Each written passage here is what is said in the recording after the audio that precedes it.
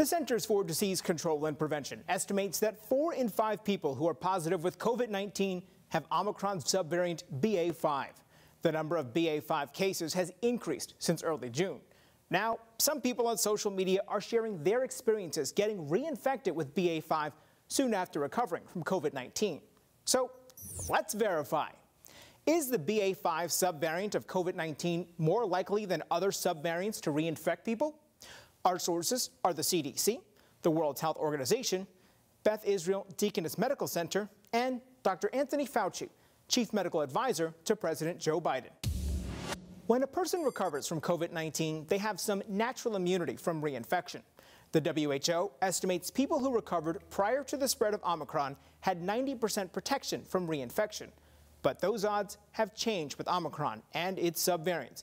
And people who had a prior variant now have just 40% protection from reinfection against BA.5. If you were infected with BA.1, you really don't have a lot of good protection against BA.4/5. Similarly, researchers at Beth Israel Deaconess Medical Center studied people who had immunity from either a prior infection or a vaccine. They found antibody responses to BA.4 or BA.5 were about 3 times lower than Omicron variants BA.1 or BA.2. So, yes, the BA.5 subvariant of COVID-19 is more likely than other subvariants to reinfect people.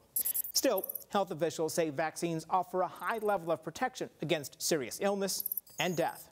With your Verify, I'm Brandon Lewis.